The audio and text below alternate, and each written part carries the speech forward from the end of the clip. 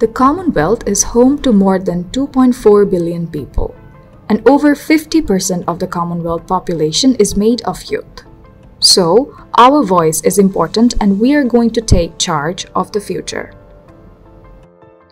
From Bangladesh, I am Opuni. I would like to address the pressing issue of climate change that is affecting our country. Bangladesh, in all aspects, is an innocent victim of climate change, as the country compared to the developed ones has almost no contribution to the cause. Last year, Cyclone Amphan hit the southern coast of Bangladesh.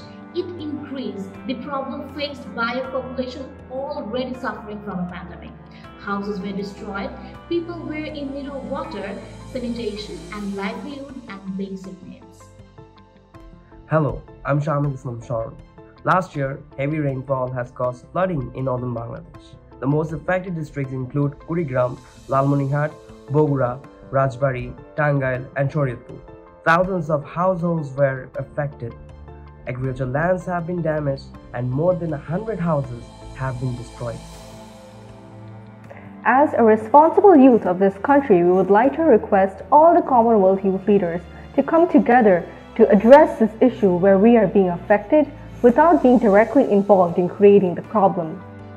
As we celebrate Commonwealth Day, we appeal to all the global leaders to pay attention to the climate challenges Bangladesh is facing.